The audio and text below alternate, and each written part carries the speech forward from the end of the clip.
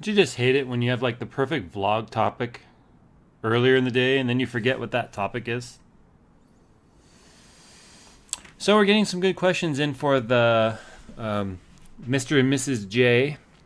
So far, I think I'm kind of liking uh, Q&A with Mr. and Mrs. J, but I mean, it's got a little ring to it, but then I kind of like the Shaytards podcast, how it's named like When the Kids Go to Bed or When the Kids Go to Sleep, something like that. So I might come up with something like that, but we'll see. Some good questions coming in though. I think we're finalizing. We're picking our final like top 3 that we want to do for Saturday, and we're really excited that you guys are really enjoying that series. And I'm hoping that I can start to more professionally produce it once it starts to take off and get views.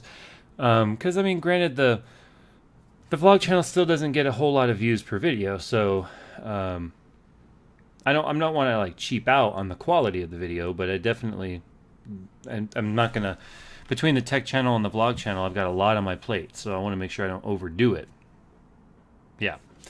So went to the gym today, and I injured my right shoulder again on Saturday during max out training. In fact, you might have even heard a little pop right there. I don't know if you did. It went. Well, when I hit the mic, what do you expect, right? Damn it. So I've had a torn rotator cuff on this right arm, and if you've ever had a shoulder injury or a rotator cuff injury, you would know that it takes a long time to heal. And I keep healing it and then re-injuring it and healing it and re-injuring it. And I don't know if I'd classify it as injured right now, but I think it's definitely strained. So today we just did our normal workout for upper body and without being max out training.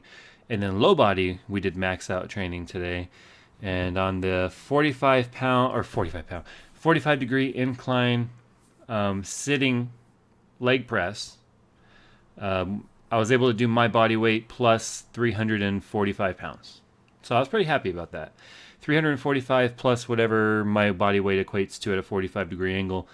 I'd say easily pushing close to 500 pounds with my legs, so that's not bad. Used to push that weight every single day. It's amazing how much different 500 pounds feels now versus what it did then.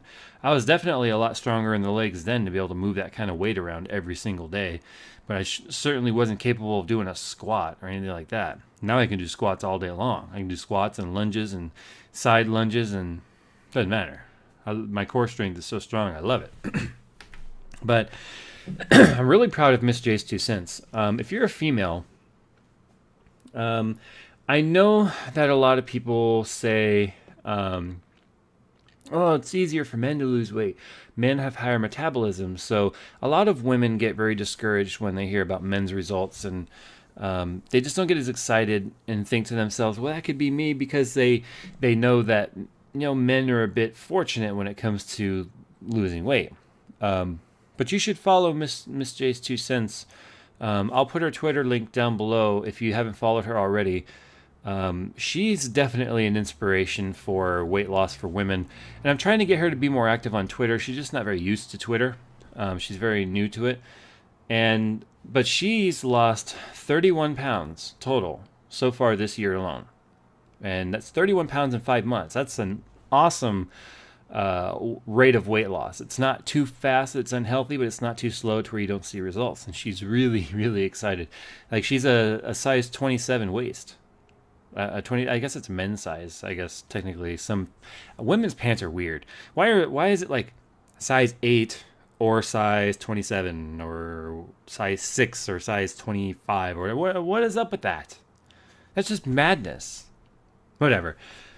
She's all the way down to a 27 waist, and she looks great, and she's really excited for Vegas because we're going to Vegas not this weekend coming up, end of this week, but the weekend after, and we're going to do some videos over there, and she's going to be in them now. She's really excited about this video that we're doing together now on a weekly basis, because she was always afraid to put herself out on YouTube because she thought people would make fun of her and say she's fat or say she's ugly or whatever. Because she herself is also really working hard to rebuild her confidence. And as you lose weight, you definitely do get more confidence back. But it's not to say that only skinny people are confident. I know plenty of heavy people who are very confident with themselves, and it shows. And I think confidence is a more attractive feature to a person than their physical features. I mean, I know myself in the past, I've found some, heavier girls to be much more attractive because of their confidence and the way they carry themselves and the way they conduct themselves versus somebody who may be, trim and sexy and, all they have is their physical appearance to count on. And when you talk to them, they're just like, their personality is just way ugly. So anyway, I'm gonna get on out of here. I'm tired. I've got a headache. Might do a little live streaming tonight on the Twitch channel. I've also got a toothache. I don't know what that's all about. And my face is really squishy. Look at this. Look at this. My face, I look like a Cabbage Patch Kid. Do you guys remember those Cabbage Patch Kids? Look at this. It looks like a fake. This looks like a fake face, huh? This is really random. I should probably end this video somewhere right around now. Like right now. This is weird.